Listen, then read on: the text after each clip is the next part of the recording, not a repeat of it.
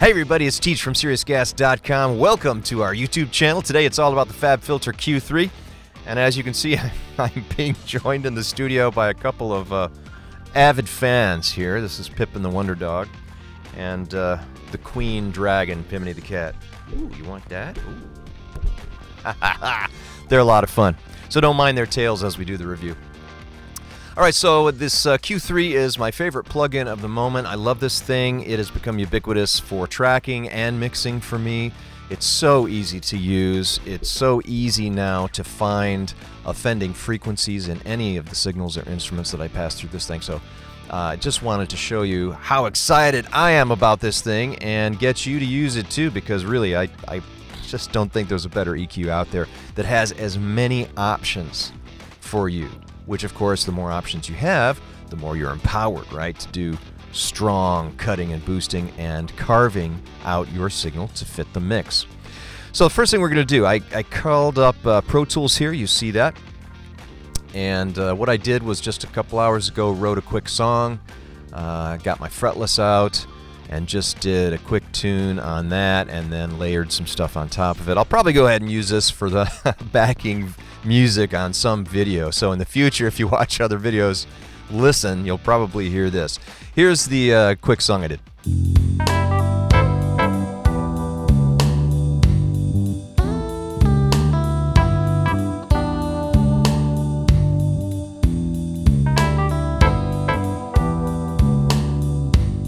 Alright, so as you can hear, it's nice, upbeat. It's springtime in Michigan. We're finally getting some warmth now that it's April, and I guess I'm in a happy mood. So we're going to let that keep going. To show you the FabFilter Pro Q3, the first thing I did here that you see is on the fretless track. You'll notice that I have a low-pass filter. And if we just click on that, it brings up all the information we need to see.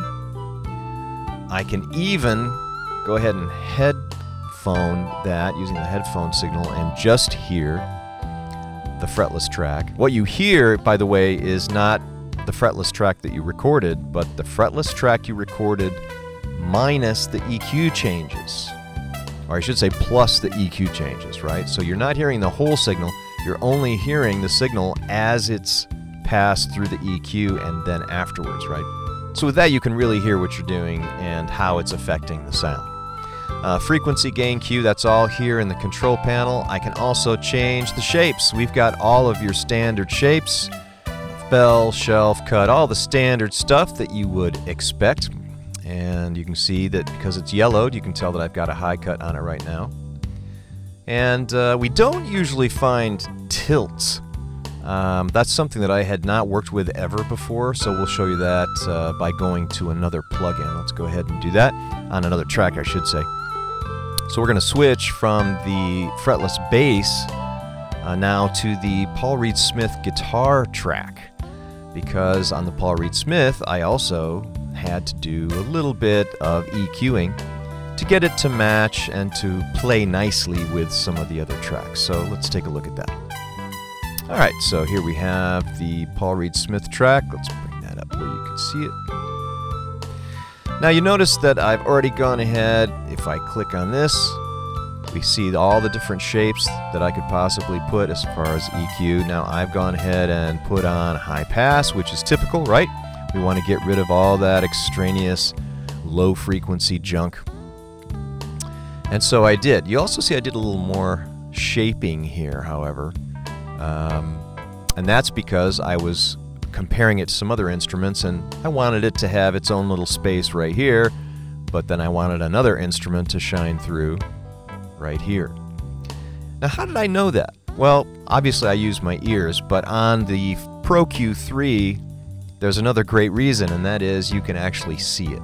Let's go down here, and I'll show you what I mean. If you go down to the Analyzer page, and I'm going to click that so it stays up for a while. You can set it pre and post. You can also name your track there. Look what else we have, however. All of the other tracks that I have Q3 on, it's showing me their spectrums at any given moment, what live is coming through there. So right now, there's nothing being played on the chorus lead because we're not at the chorus. But on the verse lead, you can see the EQ is working and applying the cuts and boosts that I wanted on it. Now that's gone. Now that we're in the chorus, you see that happening right there. If I just go to here, you can make some changes on speed, resolution, range, tilt, etc. But check this out. This is the first thing I really want you to see. It's collision time, and oh, it hurts. The red line that you see here is reflected if there are places where there are frequency collisions between one track, one instrument, and another. So if you've got some serious overlapping going on where maybe you want to separate them so that in the mix it'll be cleaner and clearer, the red lines show you exactly where that's happening.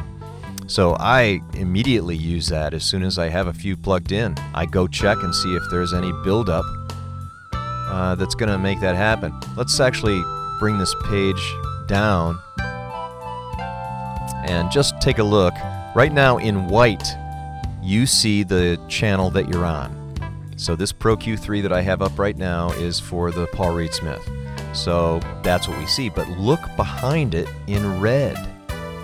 What do I have? Well, if we go back to this page, you notice that in yellow, I've clicked on the verse lead. So that means that in red back there, we were seeing the EQ perspective of the verse lead, and we can compare them. And we can also see if there's any red buildup. Let's do that. So right here, you can see that that's happening. Now that's exactly where and why I put this dip in. I cut right there on the Paul Reed Smith so that the synthesizer could have its little moment in the sun right there without the Paul Reed Smith interfering, so that the two of them would be clearer.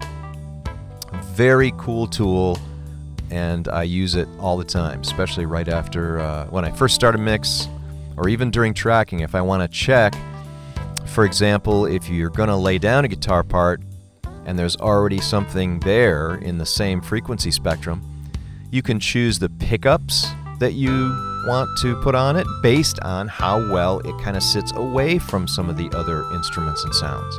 So right from the get-go, as you're tracking, you can make choices that in the mix will end up giving you clarity. Love that. All right, let's turn that off and now go to this little arrow here called the spectrum grab. And as you can see, I've got the help button on for you today. If you hover over anything in Pro Q3, it will give you a very good explanation of it. So as you can see up there, it says if you enable it, it'll automatically enter spectrum grab. The EQ bands that are there will be dimmed while the spectrum freezes. So let's turn that on, and I'll show you exactly what that means. All right.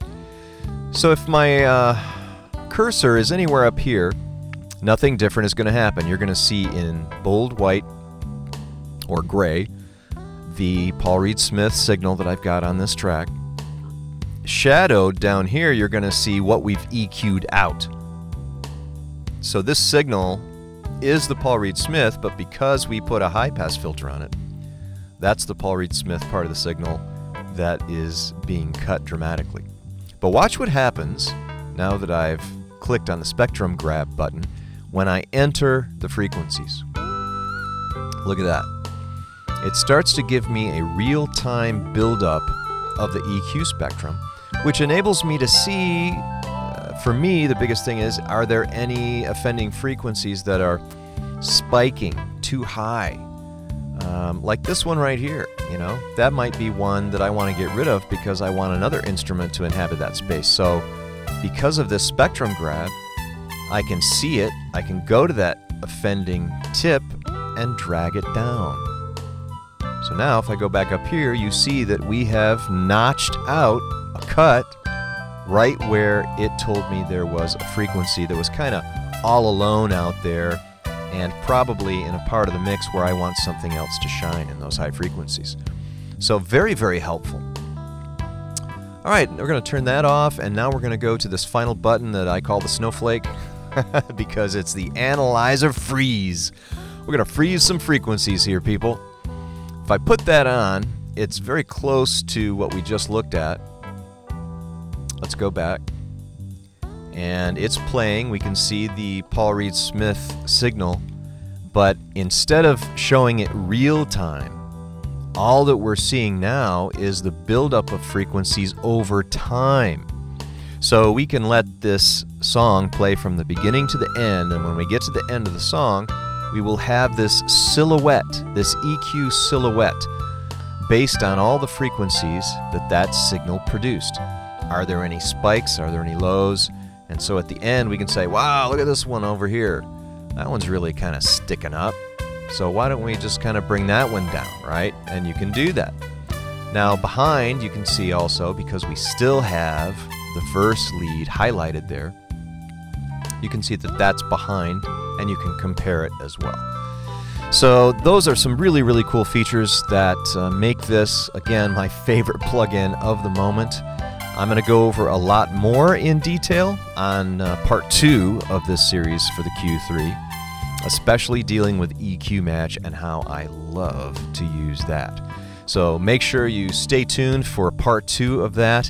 Come on back to our YouTube channel. We're always putting up great new videos about new gear, old gear, the gear we love, because it's all about gear here at SeriousGas.com. If you liked what you saw here today, then please like and subscribe, and don't forget, I've got a link right below this video to the SeriousGas.com very detailed post that goes into even more detail than I gave you here in the video. And we'll talk about the company Pro Q3 and some other things. So make sure you check that out as well if you want to know more, or check out any of our hundreds of other posts on many, many other things, guitars and basses and mics and basically all the stuff that we use here in the studio to make our music. It's all great, isn't it? So this is Tej from SeriousGas.com and Pippin and Piminy saying go make sound.